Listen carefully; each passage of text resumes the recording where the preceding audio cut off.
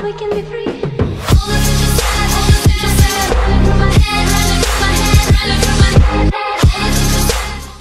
Hello everyone, my name is MasterBlake. Welcome back to another video. Today I will be making a video on how to stream Wizard101 on Twitch. So let's get right into it. So the very first step to doing this is you're going to want to install the program Open Broadcast Software. This is a program I will be showing you how to set up and use for streaming. Now, when you want to download it, go to download and choose your system.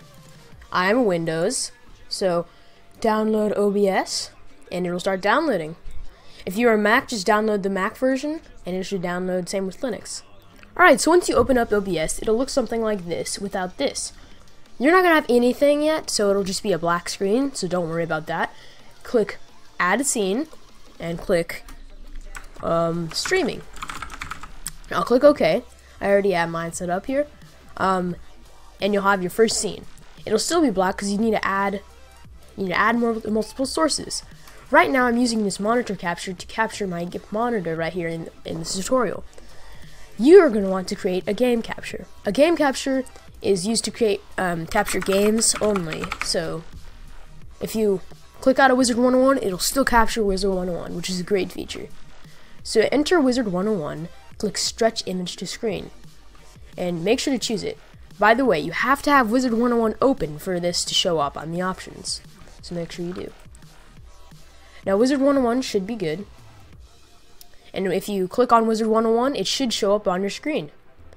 Now this is already good for you, but you can't stream. If you would like a more advanced tutorial on how to add overlays and chat in the stream, you can just leave a comment down below and I'll make sure to add a part 2. Before we start your streaming, I'm going to get into the encoding options. Usually what I do for my encoding, on recordings, I use 6,000 bitrate. This all depends. You can mess around and find whichever one you like.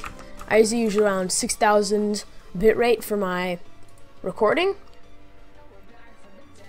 And for my streaming, I use around 2,000. Now, the bitrate is lower for streaming because it requires a faster connection. And having a higher quality is sometimes not good in Twitch because it would lag your stream a lot. So 2000 is still a good quality while having it fast-paced, which is very nice. Now, for the audio, I don't really mess around with any of this. Just pick your audio device. I have the boost level in right now, which is recording most right now. Your resolution, you don't need to mess around with that. Any of this, blah blah. You can mess around with any of this if it's bothering you. Mute, unmute mic. I don't have a mute button on my microphone, so this is very useful. It's F11 for me.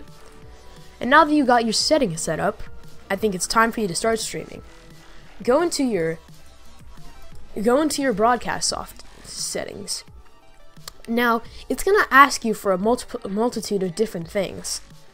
Now you should choose Twitch, and whichever one is closest to you, or whichever one pops up. That's what I did. Make sure it's live stream Twitch, and go to your Twitch website. Now when you log into Twitch, you're gonna have to go to your dashboard. Now once you go to your dashboard, you're gonna have a stream key here. Click on this stream key and it'll show this. Now click show key, copy that long copy and paste it into right here.